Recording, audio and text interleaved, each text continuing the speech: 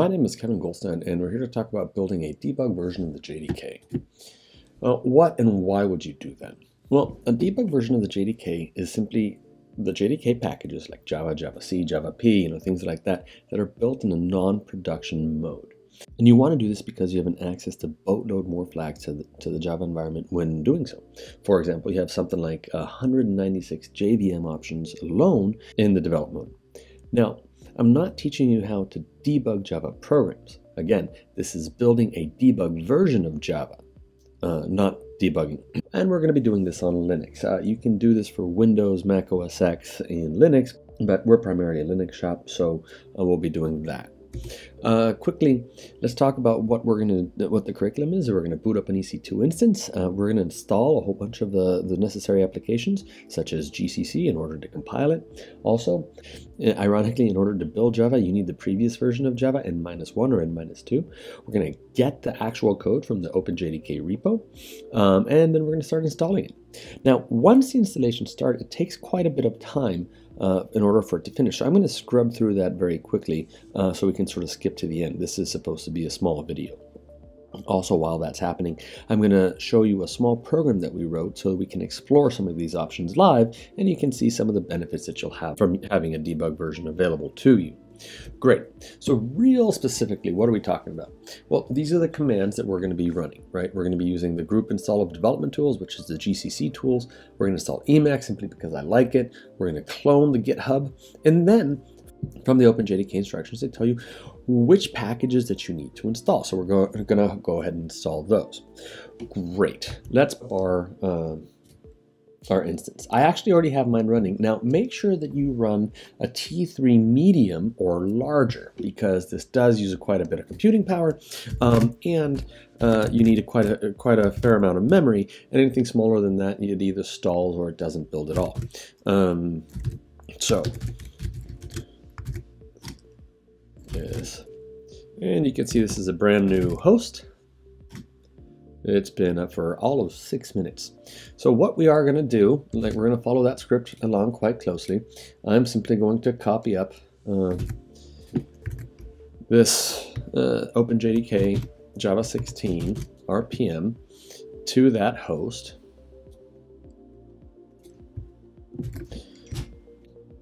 And because we're trying to, get things moving along, I'm also going to use a different terminal to start installing some of the other tools that we spoke about.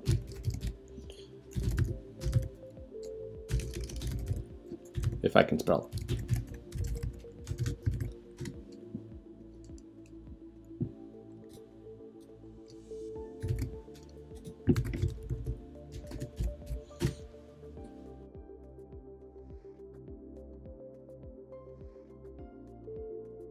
Great, that's one. Let's get some Emacs up and running.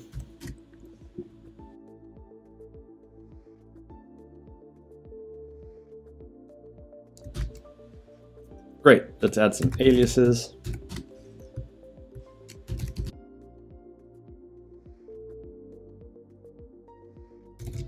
All right. Now, let's pop back up here and install the JDK.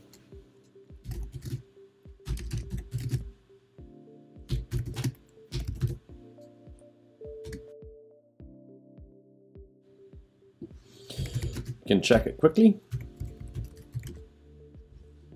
Great. Now, let's clone that repo. Well, first, let's make a development directory.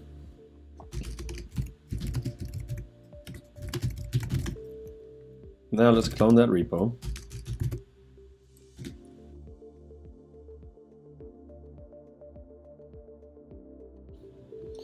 Great. Now that repo is downloaded, we want to check out a very specific version of it, right? So we'll go to JDK.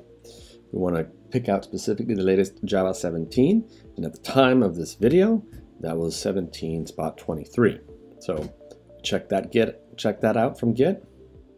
We're on a headless branch, which means we can't commit, but that's fine because I'm not a contributor to OpenJDK, so I couldn't commit anyway. Great, so if we go back to our checklist, we'll see that got a couple of additional things that I need to install: free type, cups, libffi, etc. So let's continue with this installation. We're just going to do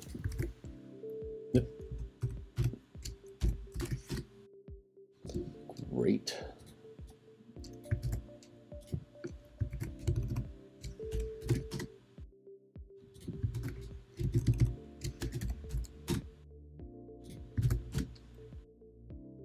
Excellent.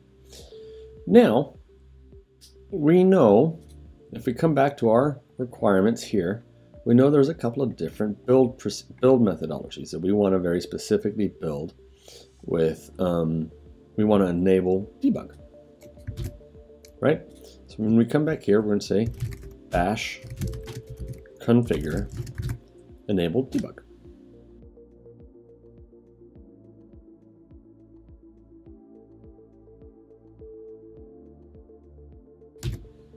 Missed one.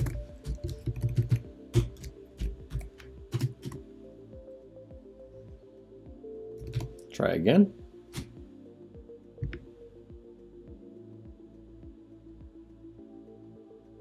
Nice. And this output here shows that we are in fact ready to build our system. So how do we now do that? We're going to make images. That is going to make an image of the JDK for us. All right, so this is going to take a while. While this is running, let me show you a very small program that I wrote that's going to help us explore some of the additional options that you have available with it. What I'm going to be showing is how to pinpoint de-optimizations when you're latency hunting. One of the ways that we're going to do that is by enabling additional flags to see what happens when something is de-optimized. And as such, I'm actually hoping to have a program that does a couple of de-optimizations. Now this program is pretty simple. It starts out with an entry point entry, and all it does is iterate through 100 million entries. And for any code path less than 1 million, it actually takes one particular code path. And any code path between 1 and 2 million, it takes a separate particular code path or a separate branch, a third particular code path. I mean, you guys can so on and so forth, right? Now the fact that each of these code paths are doing the exact same thing is completely irrelevant to the JDK. It just knows that it's going to have to go through a different code path. And we're going to see what this looks like while we're debugging. So great. As you can see, this is a pretty simple program. Let's just have a look here. You've got the main entry point, a couple of resources, and that's about it. So if I just do an mvn install,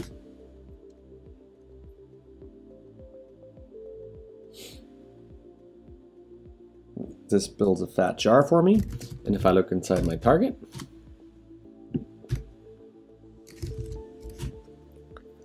there it is, my target with dependencies. Now let's copy this sucker up.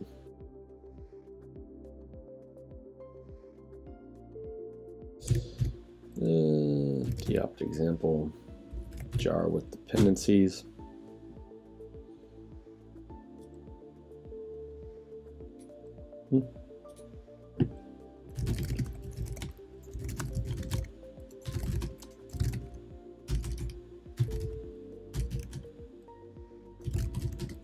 Okay.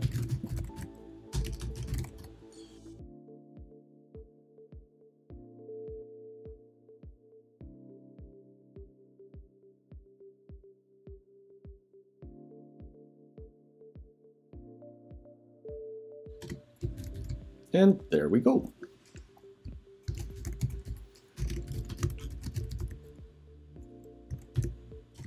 And let's run this. Spell the thing right. There we go. We're printing compilations. And as you can see there, we have a whole bunch of stuff happening. It's de-optimizing once, twice, 3 times, 4 times, 5 times, 6 times, 7 times, 8 times. And if we go back to our code, we see that it should be de-optimizing 1, 2, 3, 4, 5, 6, 7. Where is that 8th one coming from? Well, that's the exit from the loop, of course.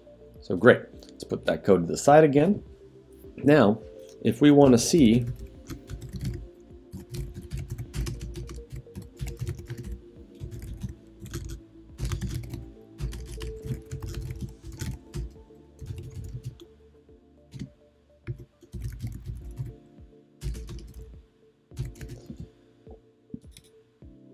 Oops. Again, I'm not used to actually spelling these out by hand. If we want to see what compilation information we can get,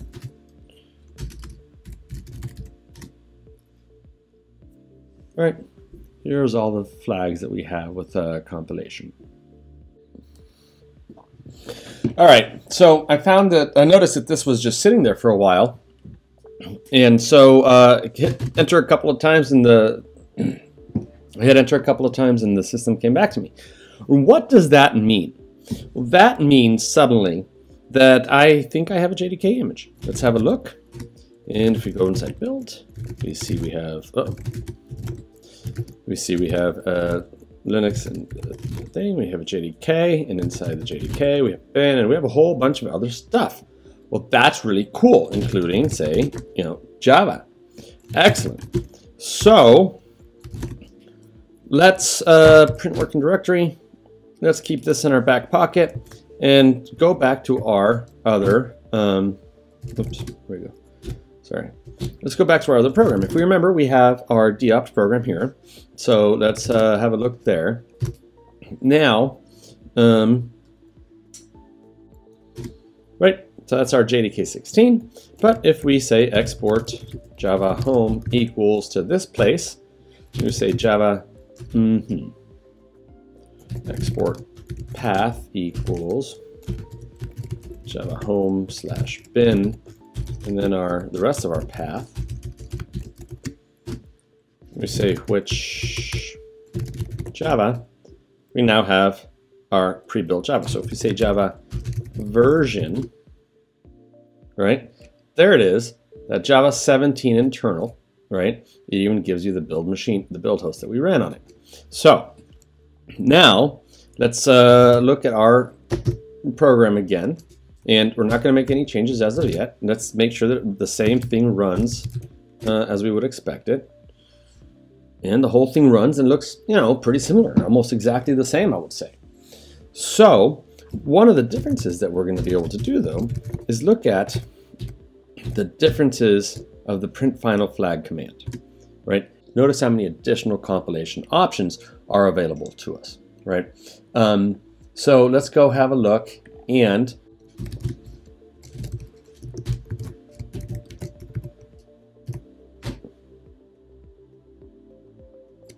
aha, now we're getting a boatload more information, right? We're getting the fact that it's being decompiled. We're getting a bytecode index, which is going to help us debug the information from, right? And we're getting the reason that it was being decompiled, right? This if statement, this special branch that we are moving from one place to another, this uncommon trap, are forcing our systems to be decompiled, right? There's a wealth of additional information that we can get from using a debug version of the JDK. All right, so what we were able to do is we booted up our EC2 instance. We installed the appropriate version of GCC. We installed JDK 16, which is the n-1 of what we were trying to build. We built it, and then we ran a program. We ran a Java application using JDK 16, and then we also ran the same application using JDK 17 and showcased a few of the additional flags that you can use. I think that sums up our presentation. So I hope you guys enjoyed this video, and happy coding, everybody.